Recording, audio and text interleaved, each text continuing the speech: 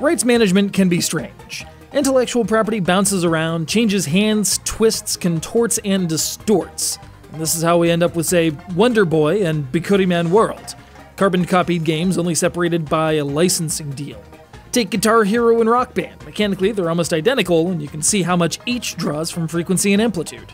Here's the latest, Contraption Maker, a chaotic Rube Goldberg simulator that skips right past any comparison to Crazy Machines or any of the other Johnny-come-latelys in its genre. Don't be mistaken for a second. This is the true successor to the legendary The Incredible Machine, developed by the same team, featuring the same mechanics, with a new coat of paint and a few tweaks and updates.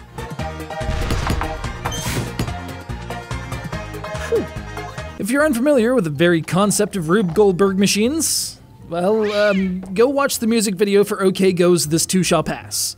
Not the one with the Notre Dame marching band, mind. You'll get the idea. Common household objects get used in uncommon ways to accomplish something mundane. You might need a complex series of lasers to open a can of cat food, a massive tangle of ropes, pulleys, belts, and hamster wheels to turn on a light bulb, or 3 seesaws and a bowling ball to launch a zombie into the moat. I just pulled every one of those out of my head, but thanks to the level editor, you can make them all a reality. A distorted, twisted reality.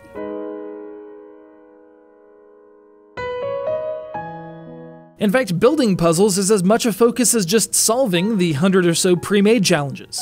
You can set your official solution up however you like, set the victory conditions piece by piece, and then unlock whichever objects you want the player to have at their disposal. Why not throw in a few red herrings? Or a grill?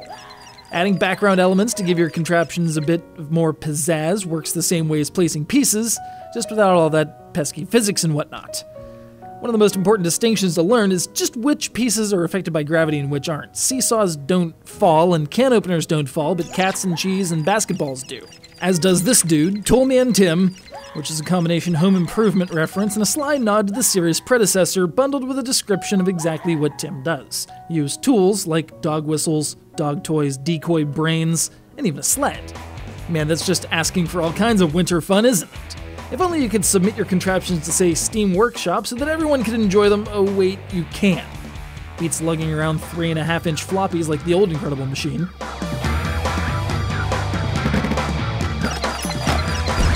Yeah, I'm old, and a good number of you looking at this probably haven't witnessed the magic that was the Incredible Machine back in the day when it, Shining Force, and Mega Man X were the only games that mattered. Well, to me anyway. To you youngins, I say, play this game. It's damn fun, and it packs plenty of hours of fiddling around with explosives. To my fellow grognards, I say, play this game, because Tim's back. The actual, honest-to-goodness The Incredible Machine, just now with regular updates, vastly improved level sharing, richer animation, variable playfield sizes. Honestly, I could go through the whole laundry list, but just interpret it as advancement in every vector. Granted, as far as music goes, the disjointed and eclectic soundtrack of the original only gets up to richer, yet disjointed and eclectic, save for the damnable banjo and harmonica track that sounds like John Popper having a seizure. So drop the audio if you like, put on your thinking music in the background, and get ready to party like it's 1992. Which I suppose means you'd be listening to a playlist of Crisscross, Nirvana, Right Said Fred, and of course, Adam's Groove by MC Hammer. Because Christina Ricci, just saying.